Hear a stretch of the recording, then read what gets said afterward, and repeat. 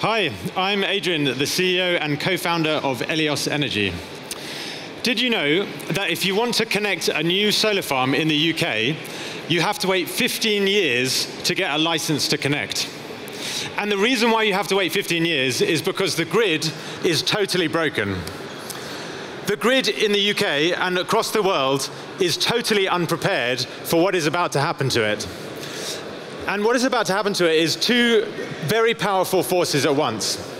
On the one hand, electricity consumption is going to triple in the next 20 years, driven by EVs and heat pumps. On the other hand, generation is going to completely switch from being dominated by very stable assets like coal and nuclear to very unstable assets like wind and solar. These two powerful forces create a perfect storm of instability that is about to hit the grid. There's a few solutions for this. One solution is that you can build 3 times as much infrastructure as we currently have to accommodate the 3 times as much energy as we need.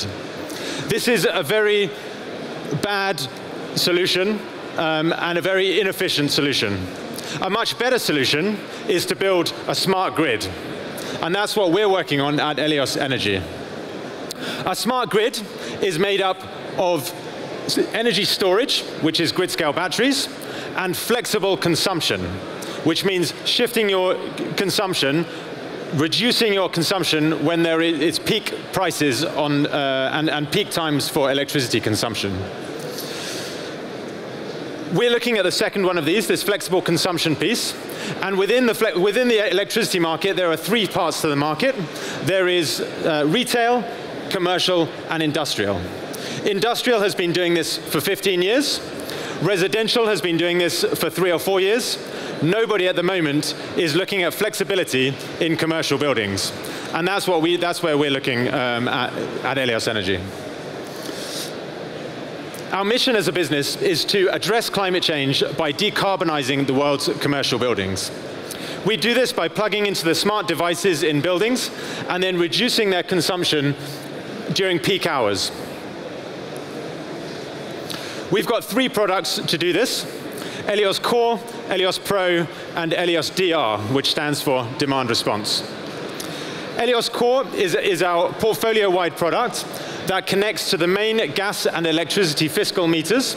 We download all of that data into our platform in real time. We analyze it, and we identify anomalies and opportunities for optimization. Just by looking at the main fiscal gas and electricity meters, we can typically save 5 to 10% of a building's energy consumption. Our second product, Helios Pro, is intended for large commercial buildings that have got a BMS, a building management system. We install a piece of hardware, a data logger that's about this big. It plugs directly into the BMS, and we then download every single data point on the BMS in very granular detail.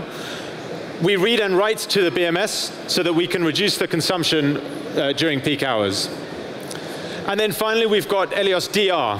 Helios DR is where we respond to signals from the grid and reduce our consumption in order to enable the energy transition and in order to enable a more flexible grid. As was mentioned, we went through the Y Combinator program last year, so we went through the S23 batch. We launched our first product in March of this year. This is a flavor of some of the customers that we have on the platform. So Maersk is the world's largest shipping company. We currently have our hardware installed in 4 of their warehouses in Poland, Ireland, and the UK. We work with several councils in the UK. Westmoreland Furnace Council have got 250 buildings on the platform. And we also work with lots of schools across the UK.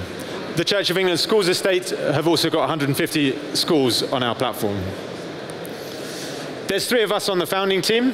My co-founder Pip was previously head of group strategy at OVO Energy, and my co-founder Panos was head of technology and engineering at Bulb Energy in the UK.